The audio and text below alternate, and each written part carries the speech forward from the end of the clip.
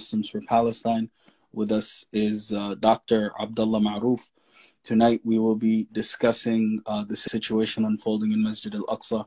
As you guys have seen by now, we've seen some horrible images coming out of Masjid Al-Aqsa of Zionist forces attacking worshippers after Salat al-Fajr.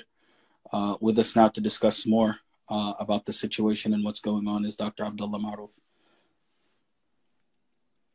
Yes, brother. Jazakumullah khair, inshallah. Thank you very much.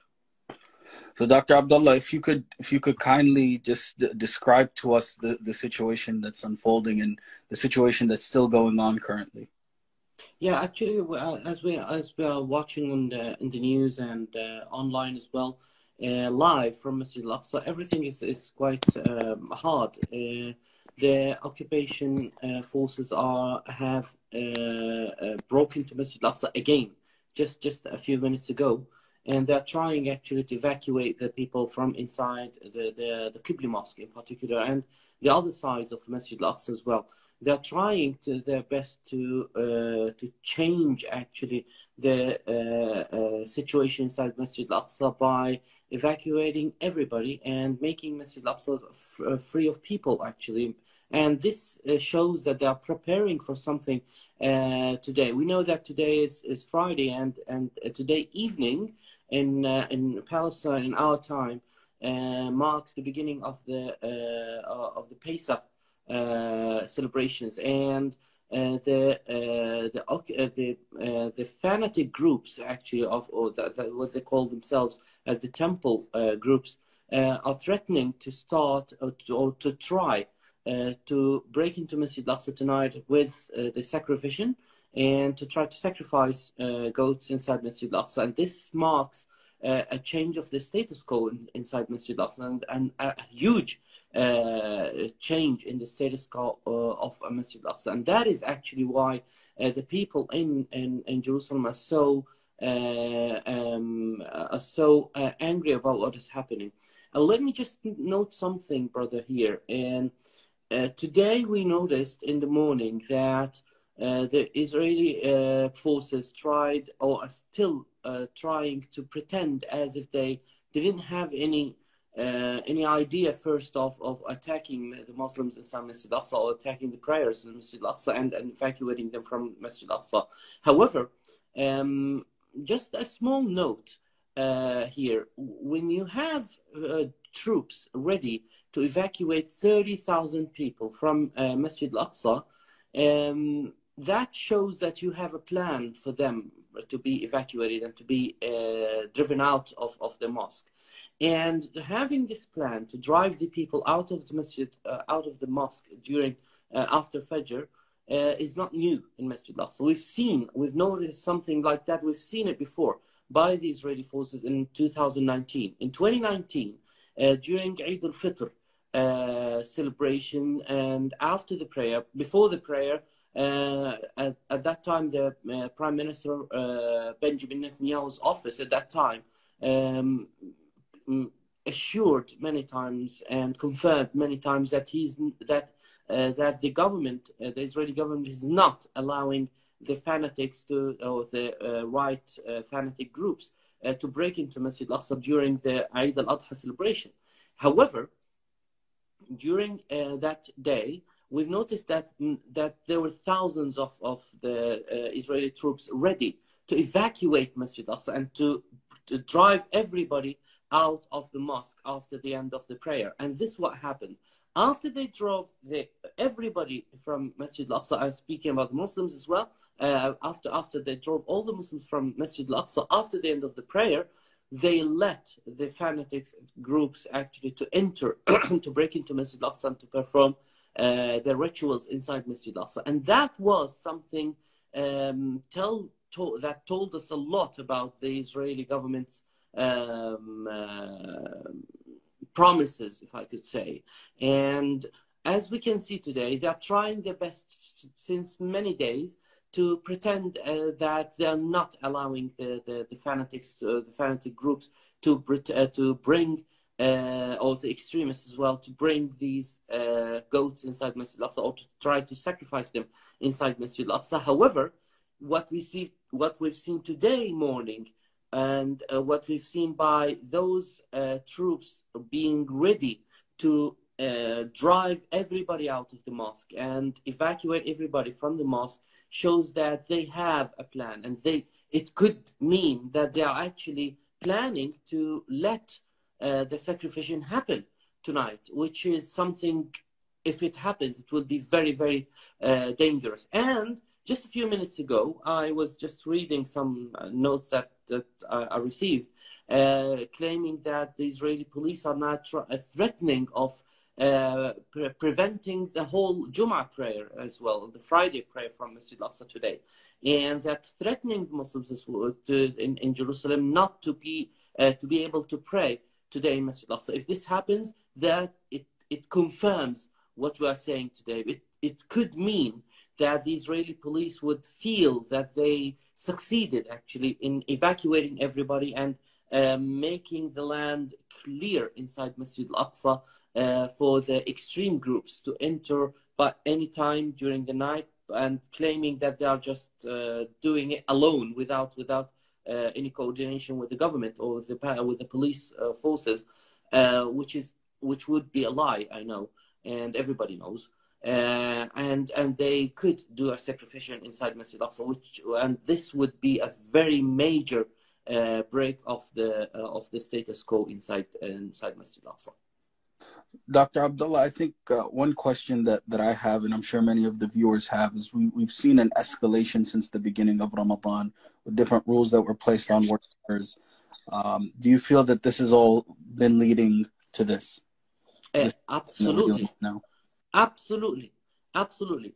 If anybody who thinks that the Israeli government is trying to avoid the escalation in Jerusalem or in the Palestinian territories is wrong. Why? Because they are actually trying to do a different issue. They are trying to gain what they want and not being challenged after they do what they want actually, and after they do what they are doing now. And just as an evidence on that, just have a note on the name of the operation that the Israeli forces are doing in the West Bank and in Jerusalem as well, which is called in Arabic Kasr al-Amwaj, the breaker of the waves, or the waves breaker. So they are calling it waves breaker, not waves avoider. They are not trying to avoid waves of anger by the Palestinians. They are trying to break these waves of anger. So they are not trying actually to de-escalate. They are trying to do whatever they want, and at the same time not being challenged, not being challenged by anyone of the Palestinians, not have any reaction of the actions of the Israelis. Just yesterday we had 6 people killed. 6 Palestinians were killed in one day in Palestine. So how could you just come now and say that this is actually an action, not a reaction? It is actually a reaction. And the people in Jerusalem, once they hear and they see by their own eyes that the Israeli government is actually helping those extremist groups to perform the rituals and break into Masjid Al-Aqsa and change the status quo in Masjid Al-Aqsa, you cannot pretend that this is not happening, and you cannot expect the Palestinians not to react to what happened. So whatever happens today and whatever was happening since morning is a reaction by the Palestinians to the oppression and the escalation that started actually by the Israeli forces, not only in Jerusalem but in all of the Palestinian territories. Of course, and that's important information. Definitely, Dr. Abdullah, where we've seen every single day this Ramadan a Palestinian has been killed in the West Bank by Israeli forces, with about 6 being killed just yesterday.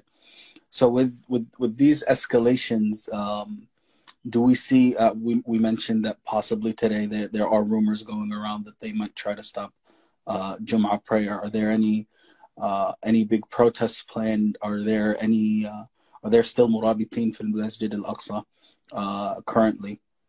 Yeah, actually the Palestinians are still there.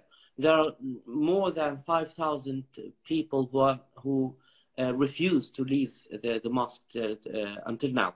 And the Israeli forces are still actually circulating the Qibli Mosque, and they're trying their best to drive all these 5,000 Murabitin from inside Masjid Alaqsa and outside the mosque, but they couldn't do it until now. And I think that they're going to try their best to reduce the numbers of the Palestinians, at least to reduce the numbers of the Palestinians to the least they can in this Jummah prayer. Why? Because this is the mark of the beginning of the rituals that the fanatic groups and the extremist groups are going to start their way towards sacrificial inside Masjid Al-Aqsa, and then starting from Sunday for about a week, trying to break into Masjid Al-Aqsa with large numbers, which is again a violation of the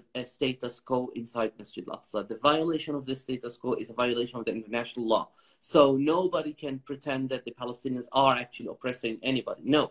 The status quo says that nobody can perform the rituals except for the Muslims here inside Masjid Al-Aqsa, and this is something that the Israelis do not understand, and those fanatic groups and those extremist groups cannot understand. Noting something else here, the Israeli police is not actually an official body that is actually trying to reduce or to solve the problem. The Israeli police in Jerusalem and inside Masjid Al-Aqsa in particular are part of the problem, because many of the officers in the Israeli police inside Jerusalem and inside Masjid Al-Aqsa are actually part of the extremist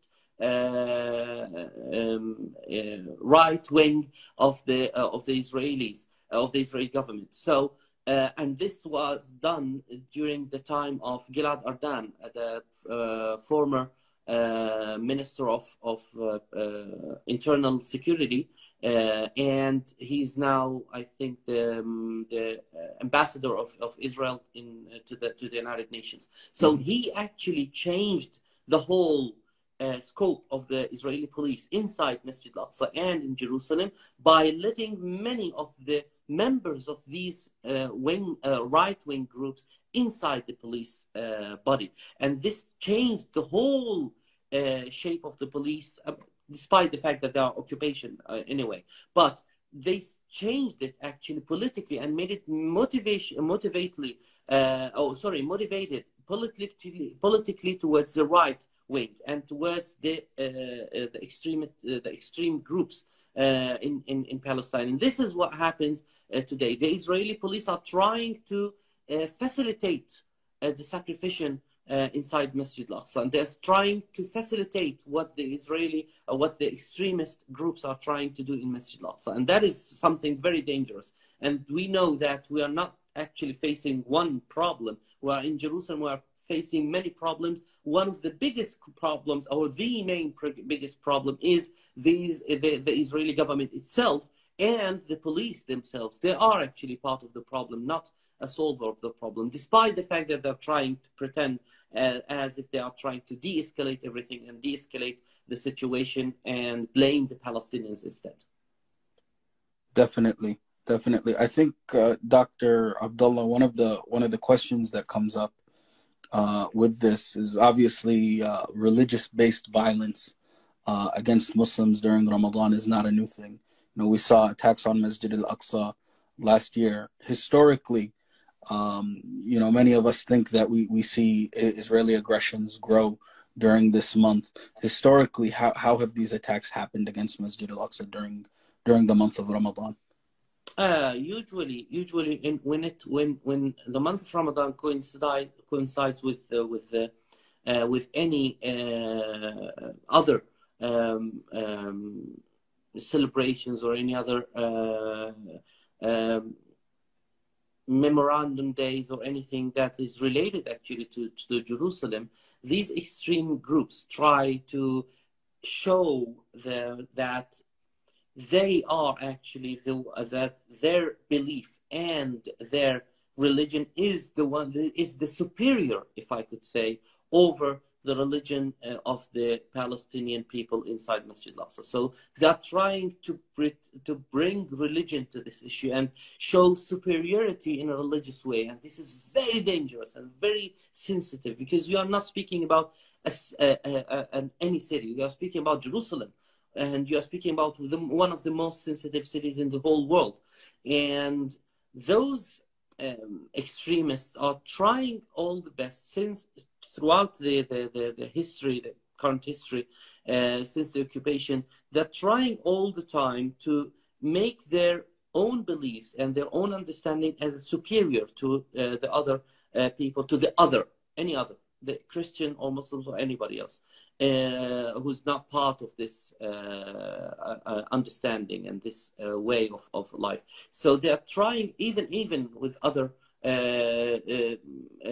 Jewish people who do not believe in what these extremists actually believe. They're trying to show to have their own superiority over these values and over these understandings. So it's very dangerous, because it's driving everything towards a religious escalation. I would like to note something today.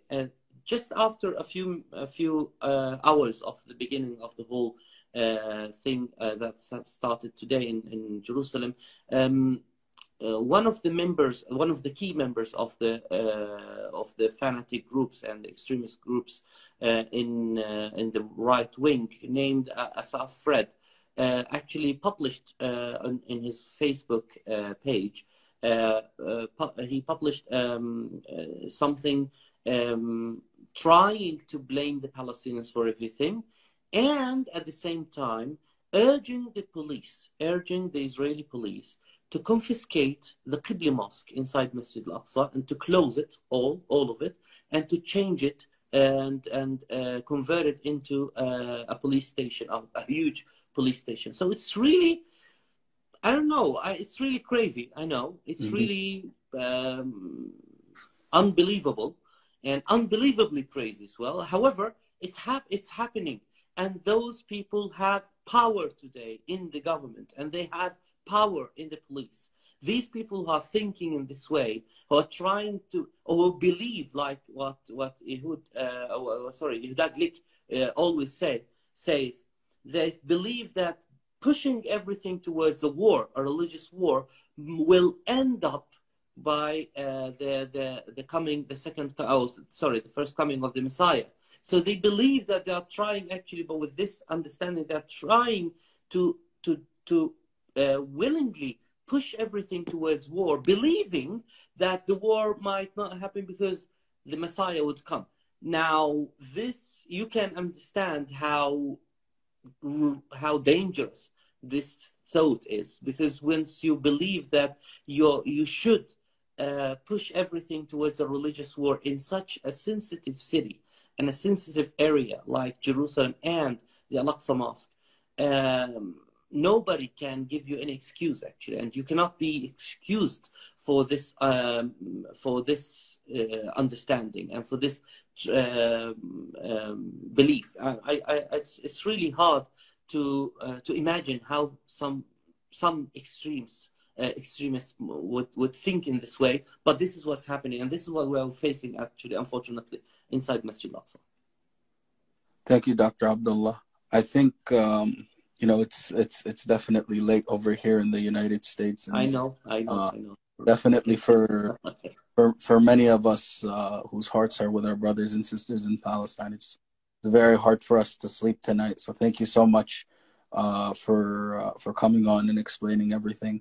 The last question I would ask, inshallah, is of course we're letting everyone know that your first source could come from here at American Muslims for Palestine, but if there are any other sources for us to keep updated throughout the night and throughout the day, inshallah, on Masjid Al-Aqsa that you could recommend for us, so that we could keep updated and so our hearts can eventually be at ease for our brothers and sisters.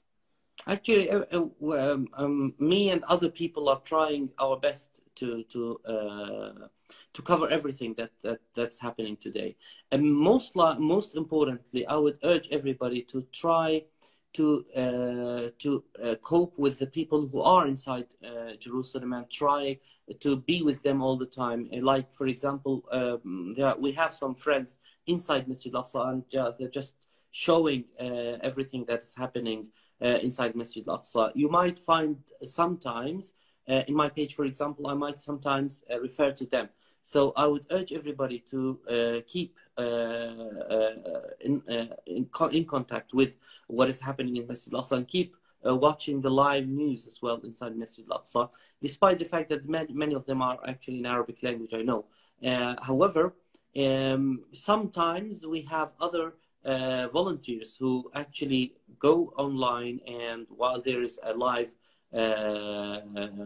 stream, some people, some of our friends and brothers and sisters as well, who are volunteers, they type everything and they try to translate everything in English language simultaneously while it is happening. So keep in mind that there are a lot of people like Ramzi Al-Abbasi, like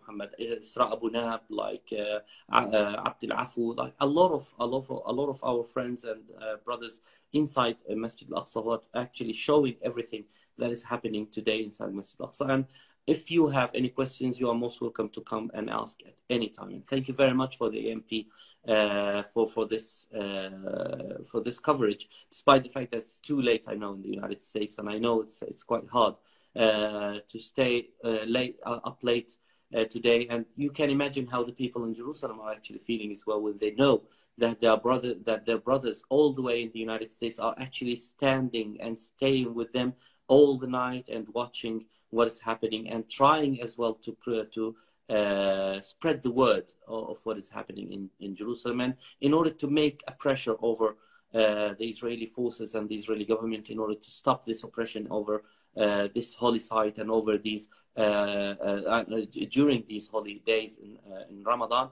and stop changing the status quo in Masjid Al-Aqsa, which is the most important thing to be concentrating on now. Thank you very much, Brother Mohammed. Thank you very much, and thank you very much for the MP. Of course. Thank you very much, Dr. Abdallah. For everyone who is now with us, stay tuned with AMP. For those living in the United States, within the next day, inshallah, we will be releasing more information on ways that we could be active for our brothers and sisters in Masjid Al-Aqsa, and how we could be active for the Masjid, inshallah. Barakallah fikum. Thank you again, Dr. Abdallah, and we will be following you closely, inshallah, over the next 24 hours. Barakallah fikum. Thank you.